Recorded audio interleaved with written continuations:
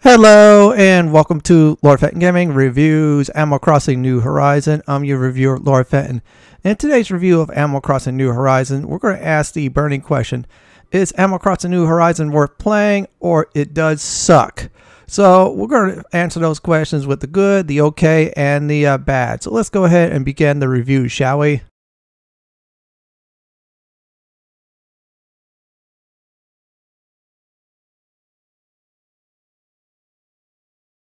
Now, let's go ahead and talk about character creation. You're wondering, where's Rover? Well, guess what? They got rid of that. No more questions, and hope your character doesn't look ugly. Instead, you control that. Nintendo gave you control. Now, you do get more eyes and such later on through Nook Miles. So you have different eye looks, you have different eye colors, hair, different hair colors, different hairstyles, mouth, even pigment of your skin. Yeah, you heard me right. Different pigment skin colors. You get to choose your island. You don't like the 4, terraforming will take care of that for you. So I felt like character creation and island choosing is a huge improvement over the other games.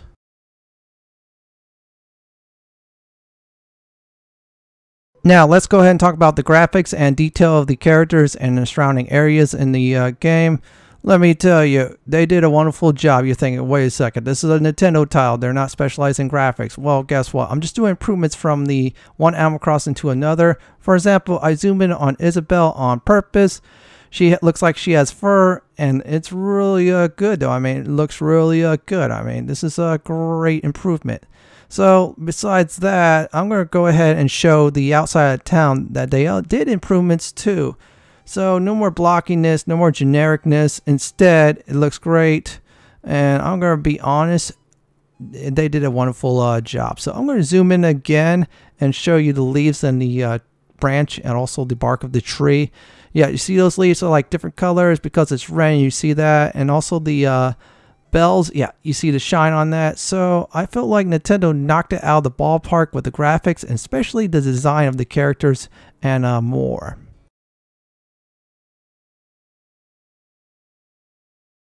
Let's talk about the controls real quick. They did a wonderful job of them. You have 3 options. You can use the Joy-Cons. You could go in handheld mode with the controls. Also, you can use the Pro Controller. You move around your character. You move up and down, which is good. Buttons are easy to push. It's accessibility, which is nice.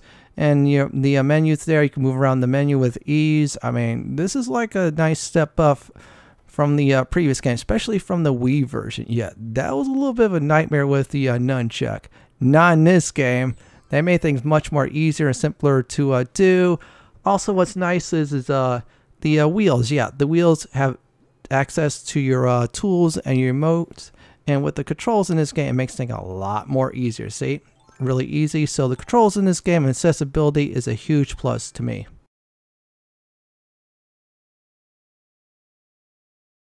Now, what do I think about the main island in the game? Oh my goodness, it is great. You're in control where you put the houses, where you put the stores, where you put anything else. Museum 2. You start off on the main island like this one, and you're going, okay, how am I going to get across? Well, you continue through the story. Eventually, you get the pole vault, and you get more freedom. And then after that, you get a ladder to go up. Yeah, you heard me right. You go up a cliff this time with a ladder, and in the other Animal Crossing games, you see a cliff, that's most likely a wall. That's not the case. Now, before the July 1.3.0 patch, the invisible wall was actually the ocean. Well, you got freedom to actually go in the ocean, and that's good. Also, you get to plant trees anywhere, and it's easier to plant things on the island. Yeah, no more little bit rottage. And that is wonderful. I mean, that is spectacular. I mean, I really love the improvements in the game. Not only that, here's one more big improvement. You can put furniture down, believe it or not. Yeah, you see, I terraformed this part of the island just to have a nice wedding stand. And that's great. I mean, you get to customize wherever you want. You could turn the whole island into a graveyard. You could turn the whole island into a big old restaurant. You turn it into a nice bustling neighborhood.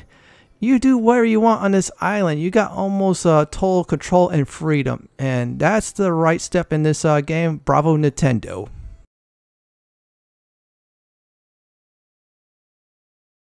How do I feel about the villagers in Animal Crossing New Horizons? Oh my goodness, they are great. They have their own lifestyle. They talk to other villagers, and let's see what else they do. They fish, they catch bugs, which is good. They lay by the tree. That's a new thing they do. They sing. That's a very new thing, and it's funny seeing that. They also work out. They have their own routines. And here's one thing you can also do. You talk to Isabelle, kick out certain villagers you do not like. For example, you do not like Sally. She's constantly being a pain. You can kick her out. And there's good ways to get villagers. And let me explain. You get them by placing house plots down. They randomly come by. You get them from Mysterious Island.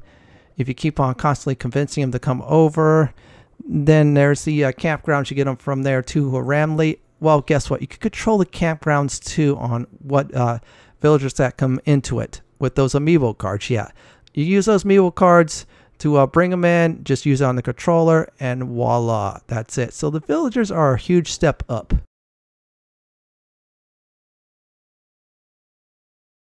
Let's go ahead and talk about DIY, do it yourself. This is a new feature in Animal Crossing New Horizons, and let me tell you, everyone, they did a wonderful job of adding this in the game. So you can make your own tools as long as you have enough materials. Housewares you can place inside house and outside on the island. Stuff you can put on the table, wall mounts, wallpaper, floors, rugs, things you could wear, purses too, umbrellas, medicine, fish bait, anything else miscellaneous, seasonal items. You could even favorite your stuff you want to make. So you want quick access to those tools, favorite them. And it's really easy, simple to do as long as you have enough materials. And this is like nice. I mean, I really love the DIY stuff. It's what you want in a game like this. And you get your DIY recipe from players, meshes in a bottle on the beach, from villagers. Yeah, you'll see that in a bit. You get them from balloons. You also sometimes get them from special events, the Nook Miles machine, and more. So here's one thing. This is very nice about getting it from the villagers. They'll build something in their home. You speak with them. You say yes. You get it. If you already have it, well, guess what you could do with it? You could trade those DIY recipes with other players. Drop them on the ground. That other player picks it up. Same thing with the other player. If you need something from them, they drop a DIY recipe, what you want. You pick them up. And this is like very valuable. I mean, this will like enforce online play much more. So I felt like DIY was a huge new addition, and Nintendo did DIY right, and you cannot go wrong with that.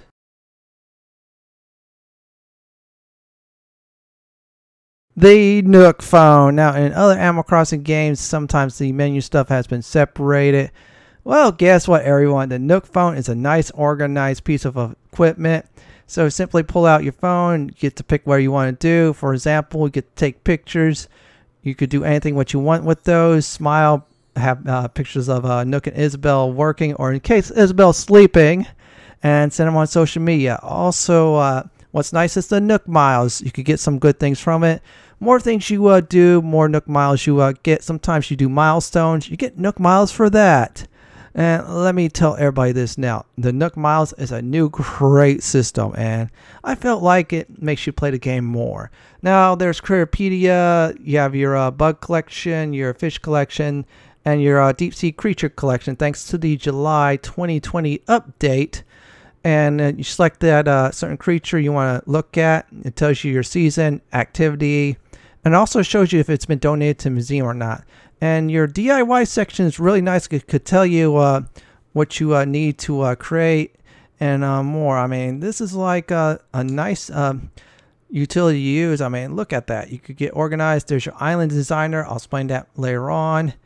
And then your custom design, same thing too. See, I got my 8-bit link in there. I can access that right away. There's your map too, so you do not get lost at all. It can tell you all the important buildings and your residents, including your main character. And there's also your chat log in case you have people over. Yeah, I spelled hi wrong. Big ol' oops. Here's your passport too. This was a fun section. Now there's one more thing I did like. They did add. This is very good, especially for beginning game. Rescue service. You get stuck, you get unstuck. It costs Nook Miles, but oh well. And with the Nook phone, it's the Nook Miles you earn. And you get to get some nice things too from DIY recipes you can't get, customizable phone kits, Nook Miles tickets, and also other stuff. So I felt like the Nook phone with the Nook Miles system is a great improvement, and it keeps you playing, which you definitely want in a game.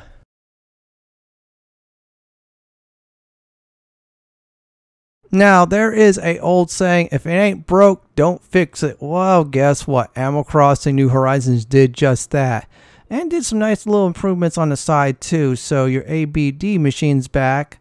And you also could get stuff from the Nook shopping too. For example, you could get posters, which is new. Seasonal items is new. Special items you cannot get normally. And there's also items you previously bought. You could reorder those too. So you could give it to your friend. And there's categories. Even the KK Slayer songs are there too. You previously ordered, so you give it to someone else. You can look for stuff. For example, you need a mask on your character. Yeah, you heard me right. You need a mask. Go ahead and type the word mask. We're going to do just that. See, that's how easy it is. So we're going to buy the doctor's mask, and there you go. They usually come the next day, which is very good.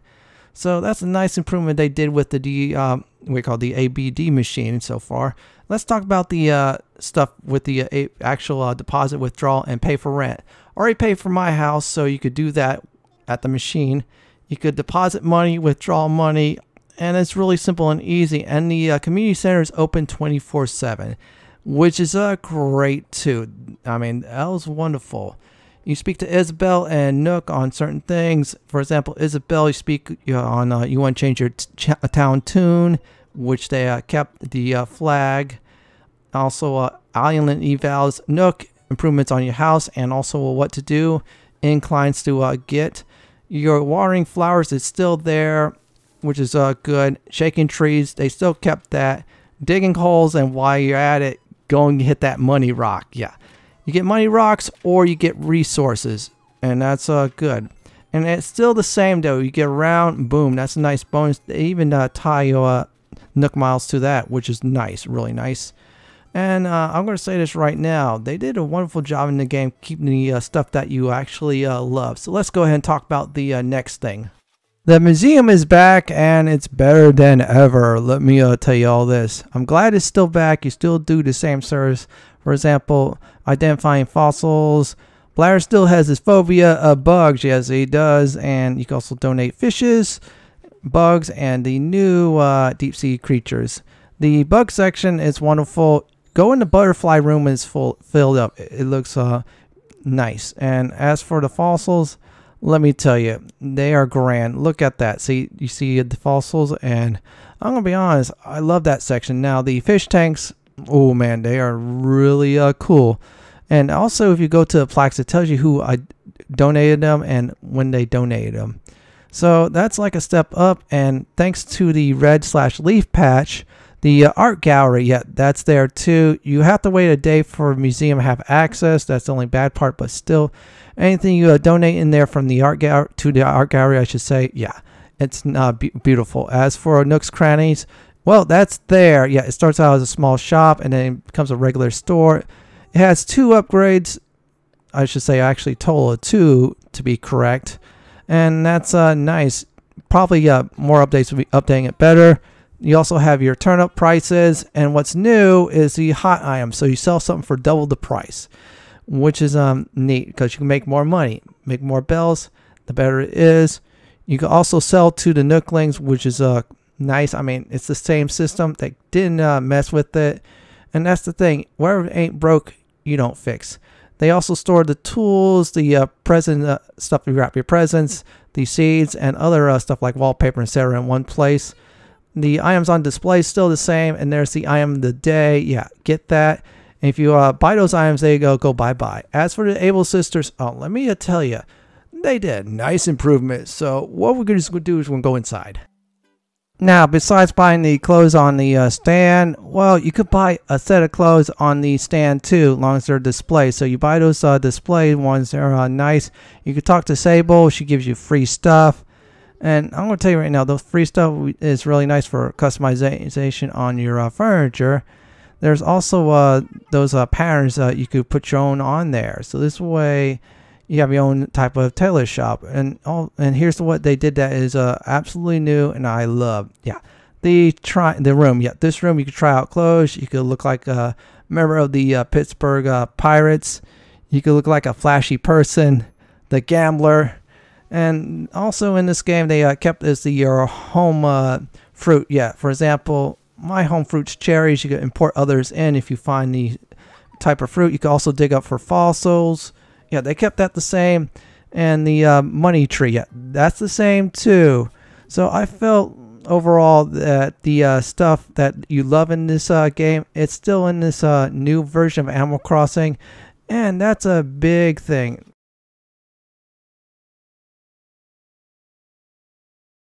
Let's go ahead and talk about the very beginning of the video. I show you the 4 islands. You're thinking, oh, okay, I'm going to be able to have one of those. Well, guess what? You get to design your own island with the Island Designer app.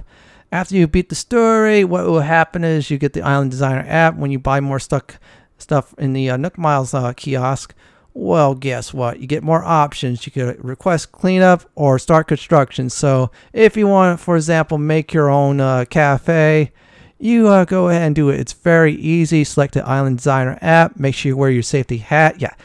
Yeah, they'll make you wear it, so don't worry, you don't lose your tools. The inventory system is great in this game too. So you pick where you want to put down. So I'm doing a stone path. So what I'm going to do is set up my future cafe area. So you go right there, just keep on doing it. It's very easy. One button, swipe. One button, your character swipes again. So it's, I mean, you do so many things with it. Many people have so many wonderful islands because of it. You also do it one more time in the same spot. It gets curvy. So I felt like the Island Design app is the right step in direction in this game.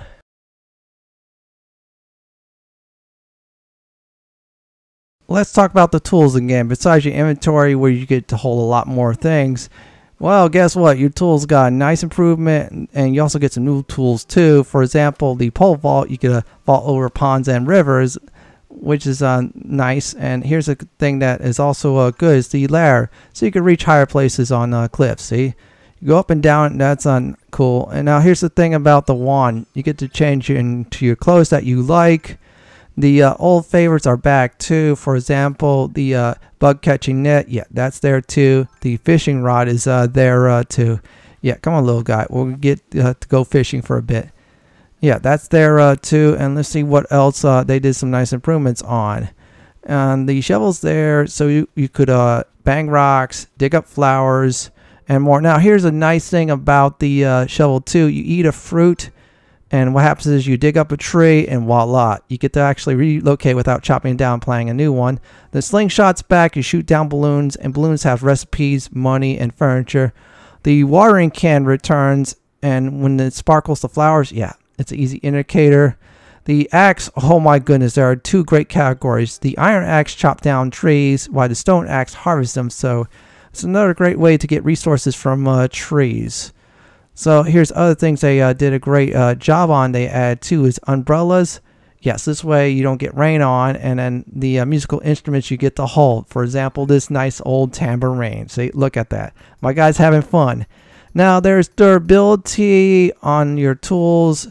After a certain amount of uses, they break. For example, 15 on flimsy, 30 on your normal, and 100 on your gold stuff.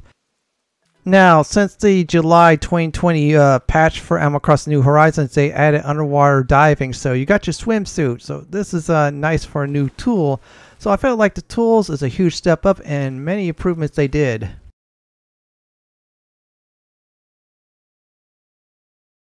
The event characters and the ones you get weekly randomly, they did a good job on. That's what Nintendo did.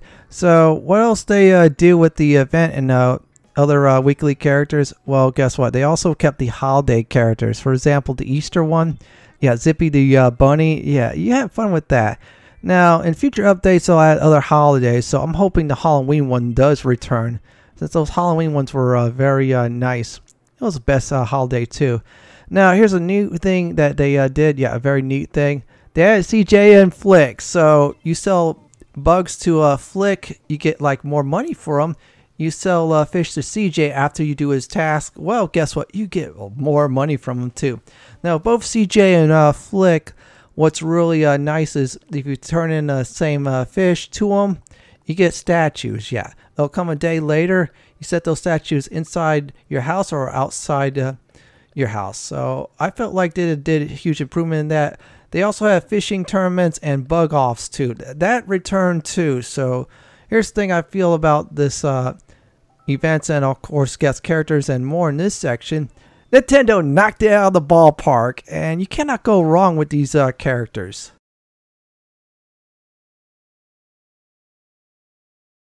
Let's talk about the home. First of all, when you enter the game, start off in your humble tent with your very limited amount of stuff you could carry inside. Also set up as furniture. Then you get this big daddy. And if you visit Tom Nook, you also design the outside of your house, including your mailbox, which is a nice step up. Now, here's the thing. They made Happy Home design simple. Certain amount of threshold of points you get items. So this way you can put them on the walls. You can see that in a few moments. And also they kept the same things for Happy Home design. For example, if you have event item sets, you put them in your house, you get more points. You put furniture the wrong way, you get dock points. So here's the nice thing about saying your own home. It's all on the walls now. Yeah, you get wall mounting. And this is nice. You also get rugs too. That's a new thing in the game they did add is rugs. You also go to your wardrobe to get quick access to your clothes. Your storage, oh my goodness, it holds a lot more than any other Animal Crossing game. So more you upgrade your house, more storage you get. 1,600 is the max. They may add more though in the future. So I felt like HHA and home improvements step up.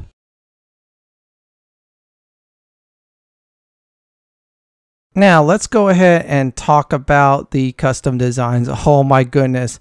So easy to access from your Nook phone. You get to make some good things. You make some clothes. You get to make custom design hats now. That is neat. Like for example, I got my 8-bit Link. That's my mascot flag of the town. You can also use those custom designs to switch out any of these clothing you don't like. For example, you don't like this one. You can switch it out for that 8-bit Link, or better yet, if you're really talented, you just made that nice Nest shirt from Earthbound. You can swap that out too. I mean, the world's your oyster. You can use the internet kiosk to help you with those custom designs. And players all over the world are very talented, and they can make some neat things. I mean, this game allows you to do that, and it expands it even more. I mean, personally, it's like one of my favorite things in the game is seeing other people's custom designs. And those designs are wonderful. Nintendo did a great job of it. Not only you can be able to customize your clothing, you can also customize your phone with the customizable phone kit you get from the Nook Points kiosk. So you go ahead, use your custom design and select which one you want. You could use like 8-bit Link I did. You can put the Neverwinter Eye on there. You can put Ness on there. You can even put Mario on there. There's so much things you could do. And that's neat with the phone too. So when you use your phone, good old Link's on there. Yep. You see that, right? Or Mickey Mouse, depending on which custom design you have. And one more thing I like to drive home. They still kept that you can use your custom design as the flag. So 8-bit Link's like my mascot for now. So Nintendo did a great job of custom designs and opened up a whole new world.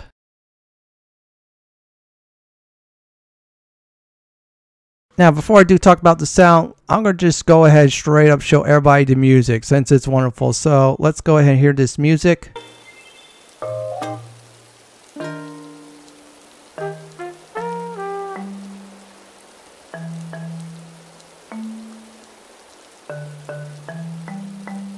That's a sample of the music you get to listen to in the game. Your character could sing, your character could run around, you hear that too. So overall, the music and sound I do enjoy in this game.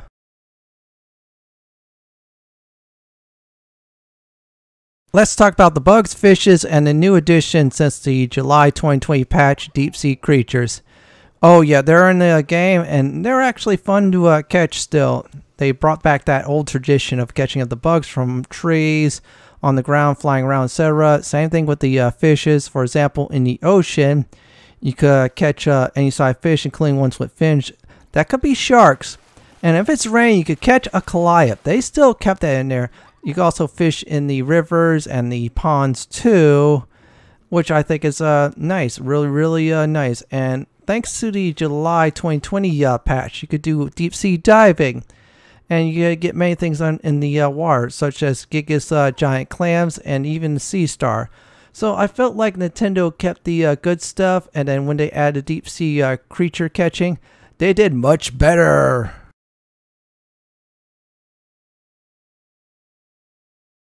Let's go ahead and talk about online gameplay. I felt like they did a pretty good job, Nintendo, of doing this.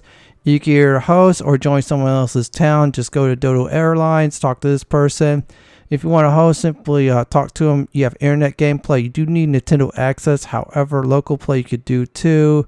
If their Switch is close by, you can set up Dodo codes to be protective or not. Same thing if you join someone else, make sure you have the Dodo code. So I felt like Nintendo did a great job of adding online gameplay to this game.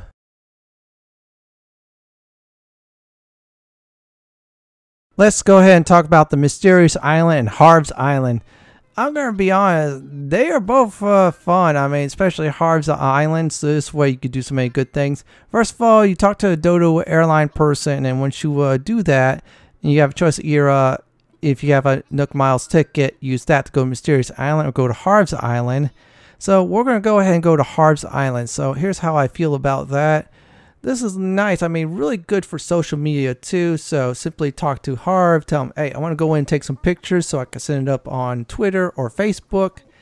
And yeah, you could do that. You go inside the studio. Then once you are inside, then you go set up your set.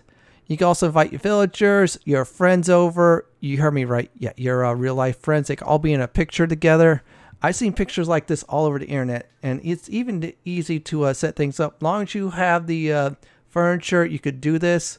So, for example, I'm going to put down this bamboo stool. It's real easy. I can also pick villagers in the picture too. So, if I have a favorite villager, we can act like we're hanging out at a sports bar, having a good time, or just chilling. I mean, it's really simple, really easy. You can bust out your camera afterwards, take some nice pictures. There's some special events that they did in the June 2021. Reese and Cyrus's wedding was there. You took some nice wedding pictures. And now here's the neat thing about how to get to Mysterious Island. The Nook Miles. Yep, you heard me right. There's another use for those Nook Miles. At the cost of 2,000 Nook Miles, you get yourself a nice Nook Miles ticket. You go to Mysterious Island. Now the Mysterious Island is very random. You could have a bamboo island. You could have an island full of what we call scorpions. You can also have those islands full of rocks to bang, or a regular island. You can have also those type of islands that are rare for fishes and bugs, which is good.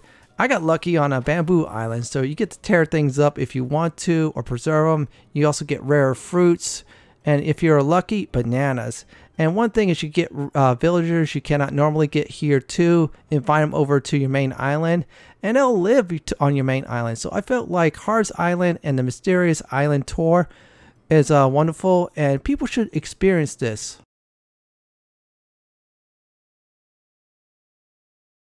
With Nintendo post-game support, you get your returning characters and new characters, like for example, your returning characters Leaf and Red. Also, you get Reese and Cyrus and more. Also, skins of other characters, like for example, instead of like normal Gulliver, now you get Pirate Gulliver to get some pirate stuff. So how do I feel about Nintendo's post-game content? It is wonderful. What sealed the deal for me was the July 2020 update, where you go back into diving, yeah, just like in New Leaf. And you can catch your sea creatures, which is cool. You also catch scallops, and your good old friend Pascal is there. So if you trade your scallop to Pascal, what happens is you either get a pearl or better yet, a mermaid DIY recipe. So this way you get more of those points. You heard me right, more of those HHA points. So I felt like the content support from Nintendo, it's wonderful and great, so you should experience it. So you definitely want to get the game for post-game content. Well, this is the game for you. And I'm going to say this personally, besides Pascal, I love Pirate Gulliver. He's a riot, and plus the pirate set is good. So here's the thing, Nintendo, bravo and well done on your post-release content.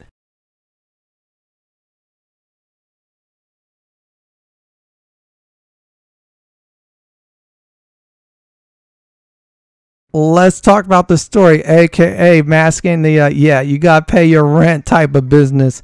It's okay at best. There are a few good pocket moments like at the end, but some of it is really just disguised as, yeah, you just gotta farm this stuff out. And it's alright. It's like another tutorial too. It's not good, it's not bad, it's average at best. That's all I can say about it.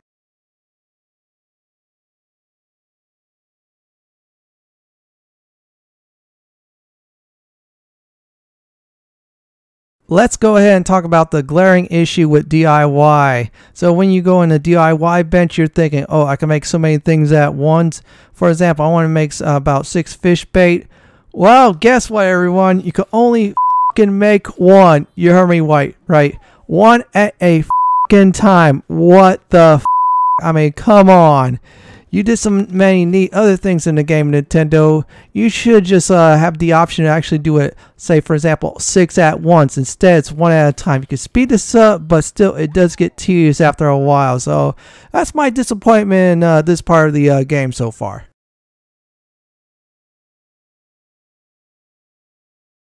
Let's go ahead and talk about the 5-star system. Oh my goodness. It is not that great. It is really tedious, and at times Isabelle doesn't get her right. Yeah, you heard me right. She'll say, yeah, you need more fencing. My village has so much fencing, it is not funny. I mean, come on. Still, it's the only thing that is really worth it at the end is the gold watering can recipe. And yeah, that's about it. Still, you get 5 stars, that is great, but it takes a lot of work. It's just poor explanation from Isabelle.